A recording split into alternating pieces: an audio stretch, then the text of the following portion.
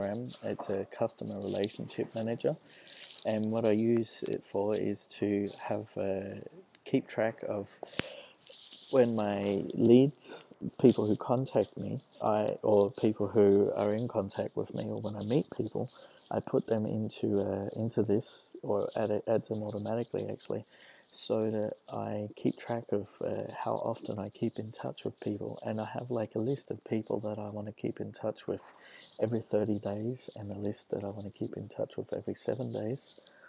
I have a list of 20 people, like really big people in the world that I want to get in touch with and connect with.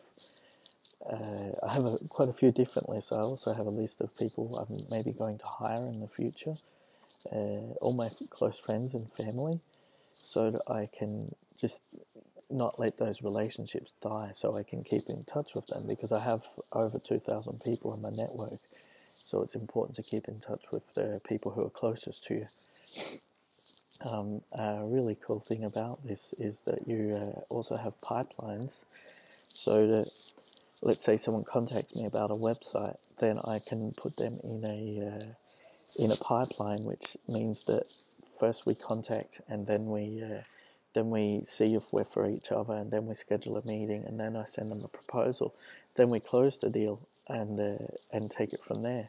So it's important that I have an overview over all the jobs that I have floating in the air, that they're in a pipeline, so I can keep track of it easy, so I know where my next month's pay is going to come from.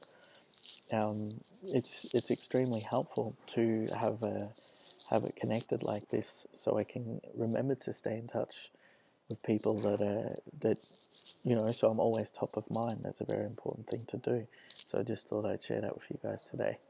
Thank you, and have a wonderful day.